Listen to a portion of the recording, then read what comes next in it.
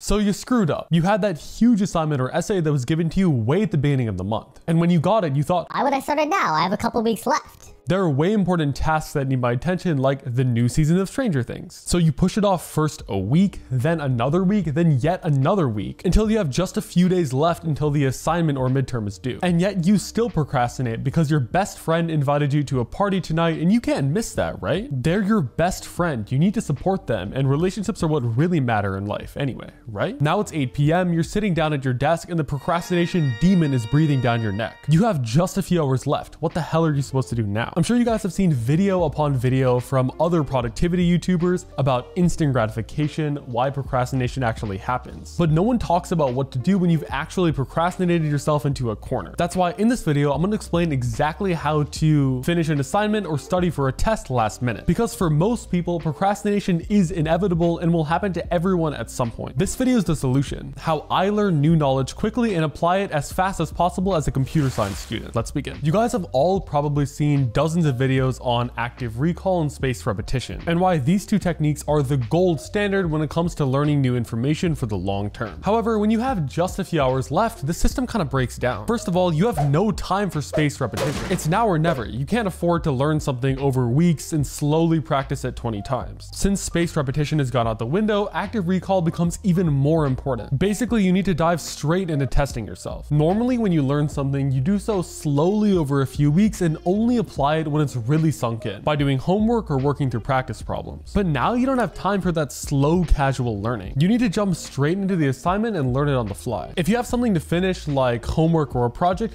don't waste time learning the material beforehand. Start doing the first problem and hope to God you know what the question is discussing. I'll usually have my textbook or notes open right next to me, and whenever I see a term in the question that sounds familiar to me, I'll jump straight to that section in the book and skim through it, trying to quickly understand the material. Let the questions guide your learning. You don't have time to do anything else whatsoever. There's no room for context, just the essentials. If you're cramming for an exam instead of finishing an assignment, your strategy should be similar. Ideally, you'll find a practice test, review guide, or prior exam. These will be as close as possible to the midterm or final you're studying for. Then just dive into those problems without worrying about learning the content beforehand. Like your assignment, you have the textbook open right in front of you or on your computer, and hopefully you can use the appendix or Command F to scan for terms and jump right to that section. Another huge help is going to be Google. If you can't find the information in your lecture notes or textbook, literally start Googling terms or even the problem itself. You'll be surprised at how quickly you find the material just by clicking through a few Google pages. Once you find a few websites with the context of the question, try skimming through them to quickly understand what they're talking about, then try to solve the problem. In the case you still can't figure out how to do it, you might have to sit down and do some old-fashioned cramming to learn the content. When this happens, my top resource is YouTube or Khan Academy. Just search whatever topic you're trying to learn on YouTube and just start going down the list. The key here is to download the Chrome extension Video Speed Controller and start watching everything at 2 to 3 times speed. This app is a godsend. You simply don't have time to watch some Indian dude talk about hash tables for 40 minutes straight. You need to speed run through it at 3x speed. I also spam that arrow key to quickly skip through content that I already understand or isn't essential. Timestamps are also really useful to use when you're cramming like this. And please, for the love of God, do not slowly take handwritten, multicolored aesthetic notes while doing this. I don't understand what people's fascination is with artistic notes. Like, this isn't graphic design class. You're trying to learn the information as fast as possible, not produce a work of art. There will be some occasions where you can use your notes in the exam, and in that case, you should definitely take them. My chosen technique for this is to have Notion open on one side of the screen with the lecture open on the other. And normally I will just screenshot important information and paste it into the document. I love the MacBook Command-Control-Shift-4 because it takes a screenshot snippet and puts it in my clipboard, which allows me to easily paste it in my notes. Okay, so aside from methods used to learn content last minute, what are some good ways to stay focused while you're rushing to get something done? First of all, the best techniques are going to vary based on what kind of person you are. Some people are super energetic all the time. These people tend to suffer from distraction more than anything else. As soon as they start working, their mind quickly wanders and they soon find themselves scrolling through YouTube or TikTok. It's not really getting started that's difficult. It's the fact that literally anything else in their surroundings quickly breaks their focus. The other kind of person tends to be super low energy. They usually end up laying around and doing nothing rather than even starting the assignment. This person struggles with getting that initial activation energy to even begin. If you're a super high energy and easily distractible person, this is what you should do. Leave your phone in a different room and clear your visual space of as many distractions as possible. The more clean and simple your environment, the better. You can't afford to have a messy desk with your Nintendo Switch on one side and Instagram open on the other. Going to the library during your last minute work session can be really helpful because libraries are intentionally set up to be as